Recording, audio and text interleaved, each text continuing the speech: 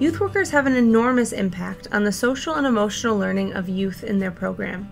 Staff both design program activities and also respond in the moment to the needs of youth. Youth workers can play an important role in the life of a young person.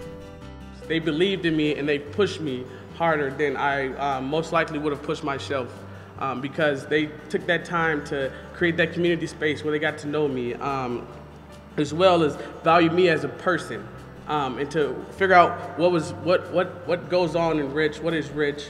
Ask me daily things like, how are you doing? How's your stress level? How's that being managed? Do you need any extra support or help that I can do to help make that easier for you? Equipping staff means helping them to be intentional about the social and emotional skills they are fostering in youth. To do that, staff must be attentive to their own cultural values and emotional intelligence so that they can model these skills for youth. Understand SEL so they can talk about it with other staff and with youth, and know how their program structure and activities helps or hinders SEL growth.